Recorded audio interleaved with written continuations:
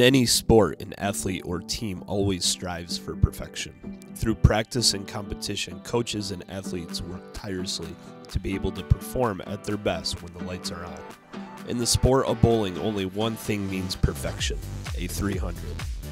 In the 7-year history of Bearcat bowling, the Cats had never had an individual with a perfect game or a team Baker 300 game. Remarkably, this year it happened twice. Madison Keller was the first to do it. In the opening tournament of the year at the Sugar Bowl Invitational in New Orleans, her perfection helped lead the Cats to a team title. 2 weeks later, it was the team's turn at perfection. Keller, along with Haley Connolly, Taryn Gray, Stephanie Zavala, and Amber McLeod, pulled off the feat at their own tournament on the final day of the Cat Clash. The best part of both 300 games was the Cats did it against SFA. I'm Brad Hagan, and this is a Bearcat Spotlight.